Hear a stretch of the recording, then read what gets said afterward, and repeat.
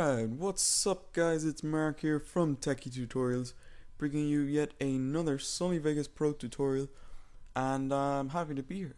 Now today I'm just going to be going over one or two frequent problems that my subscribers have had or my viewers have had. I get these comments repeatedly every day and it's really annoying to keep answering them. I try to answer as many as possible, but so there's just one or two things that I'd like to cover. Now if you have a problem, please leave it below and I'll try to get around to you. I won't be covering a lot here, I just want to cover one or two things. So the first thing is, my video won't upload to YouTube. It says failed to convert. This is such a problem with Vegas. Such a common problem. Everyone has this problem at one time or another. I probably had this problem at the start. So what happens is when you go to File and Save As, you can save your projects. We're going to say TT project file. Save, and that's done. Now what that does is it saves it as a VEG file. This is a Sony Vegas file. Sony Vegas files have this logo, or if you're in an older version, Pro 9, Pro 8, they'll have some Sony Vegas logo. Maybe it's the blue Sony logo. You'll have some Sony Vegas logo there. What this means is that this is a project file, which means it can only be opened in Sony Vegas. So if you want to save your project and come back and edit it later, you go to File, Save As. If you want to upload to YouTube, you have to go to File, Render As. Now what we're going to do is make sure we're on WMV, which is not AVI, WMV. This is my preferred uploading setting. Now I have a YouTube HD template. If you're not that big an uploader, go ahead and stick with the default template. If you want to find out how to create the YouTube HD, you can click the link in the underbar. There'll be a link to that. And what you're going to do is click save, and your video is going to go ahead and render. Now it seems to be going pretty fast here because this is a very small video, and the longer video you have, the longer time it will take. Now, in reference to rendering, another problem that a lot of people have is that either, let's see, it only rendered 3 seconds of my video. There's a big black space at the end. So for instance, this is 9 seconds long or 10 seconds long, but my video goes on to 20 seconds with just black space. Now what this is, most probably all of the time, or 99% of the time, is that you've put on this little fancy thing here, which is called the loop region. I don't make any use of it, but it's here, and a lot of people put it on by accident. For instance, if you double click like that, it's going to be put onto that little segment there. So if you do, for instance, let's say we just put it on here by accident to add an extra 20 seconds on, you're not going to really notice that too much. So you're going to go to File and Render As, and you're going to render out. So to avoid this, if you can come down here, see this third little checkbox, you can unclick Render Loop Region Only.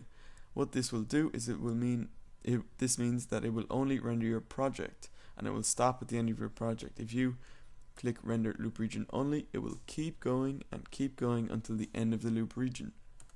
Now it's the exact same thing if you're only getting 3 seconds of your video, like somewhere like this, and you might not be able to see it if it's zoomed out a lot. For instance, you come out, it's harder to see. So if you're getting 3 seconds of your video or something, it's the exact same thing, Render As.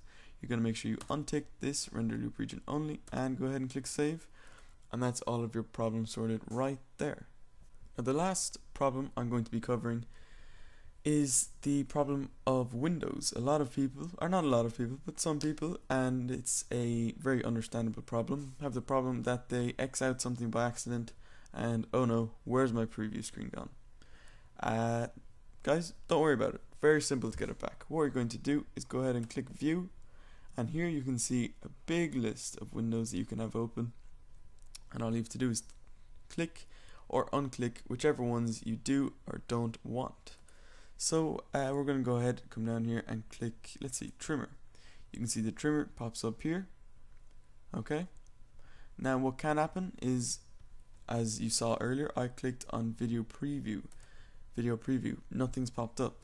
Over here I can see this line of dots, this little X here.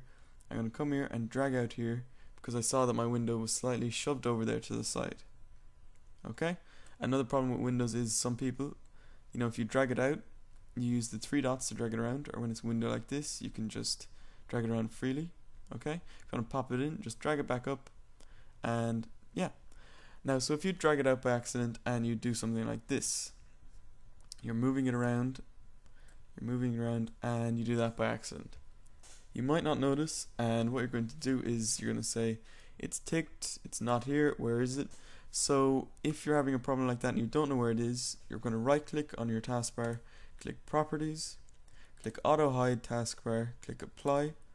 Now I can see mine there already, so I'm going to try and come down and just bring that up, and there we go. And I'm going to click it back in, and there we go, it's way back as I started. I'm going to come back here and unclick and click apply. Okay, done, we're back to normal. So there are a few problems that I know a lot of people do have, and they're very understandable.